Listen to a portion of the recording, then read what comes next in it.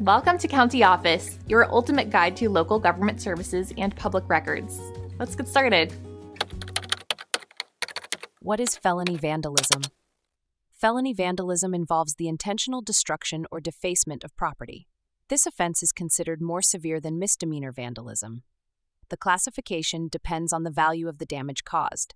Typically, damage exceeding a certain monetary threshold qualifies as felony vandalism. The specific threshold varies by jurisdiction. Acts of vandalism can include graffiti, breaking windows, or damaging vehicles.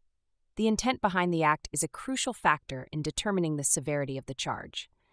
If the vandalism is done with malicious intent, it is more likely to be classified as a felony. Felony vandalism can result in significant legal consequences. These may include imprisonment, fines, and restitution to the property owner. The court may also impose probation and community service. The prosecution must prove that the defendant intentionally caused the damage.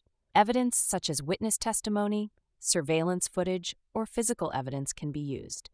Defenses against felony vandalism charges can include lack of intent or mistaken identity. In some cases, plea bargains may be available to reduce the charges. Legal representation is crucial for navigating felony vandalism charges. An experienced attorney can help build a strong defense or negotiate a plea deal. Understanding the specific laws in your jurisdiction is essential. Consulting local legal resources can provide more detailed information.